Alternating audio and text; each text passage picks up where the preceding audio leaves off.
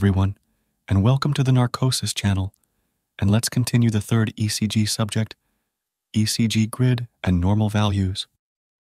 And we will continue the second way to enjoy our life, as Albert Camus said in his book, The 6 Ways to Enjoy Your Life. Real generosity towards the future lies in giving all to the present. In the last lectures, we have talked about the ECG grid. In this lecture, we will start to talk about the normal values, and we will start with the normal P wave.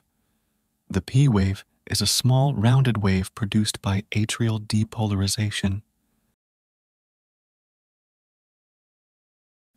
In fact, it reflects the sum of right and left atrial activation, the right preceding the left, since the pacemaker is located in the right atrium. The P wave is normally upright in most of the ECG leads, with 2 exceptions. In lead AVR it is inverted, and in lead V1 biphasic.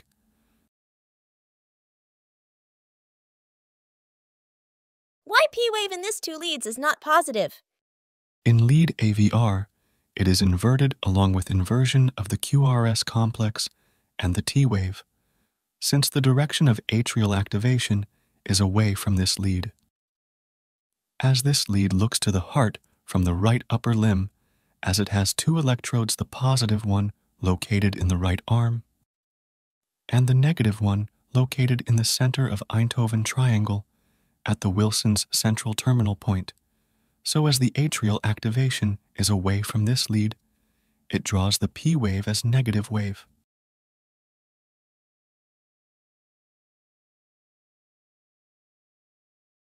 Then why P wave in lead V1 is biphasic? Most of chest lead look to the heart from the apex and in the direction of atrial activation, so they will draw a positive P wave in most of chest leads. In lead V1, it is generally biphasic, that is, upright, but with a small terminal negative deflection, representing left atrial activation in a reverse direction. So, to explain this clearly, we have the right atrial activation toward the chest lead V1, and this will draw a large positive wave at the binging of P wave. Then we have the left atrial activation, which goes slightly to the left, away from the lead V. It draws small negative wave after the positive wave. So, when we look to the ECG paper, we will see that all leads will have a positive P waves, except in lead V1, where it is generally biphasic, and in lead AVR, where it is totally negative wave. Normally, the P wave has a single peak,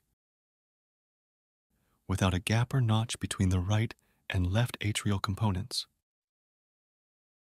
A normal P wave meets the following criteria: less than 2.5 millimeter or less than 2.5 small squares, which equals to 0.25 millivolt in height. When ECG grid is set on that 1 millivolt equal 10 millimeter, that equal to 10 small squares. Less than 2.5 millimeter or less than 2.5 small squares, which equals to 0.10 second in width. When ECG grid is set on that 1 second equal 25 millimeter, that equal to 25 small squares. So we have finished the ECG grid and the normal P wave value, and we will continue our talk about the normal ECG values in the next videos. And now let's jump to the question of this day. What does M-shaped P wave mean?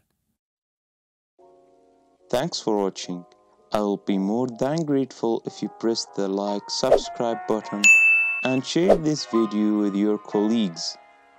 If you have any suggestions to improve my channel, leave a comment and let me know, please.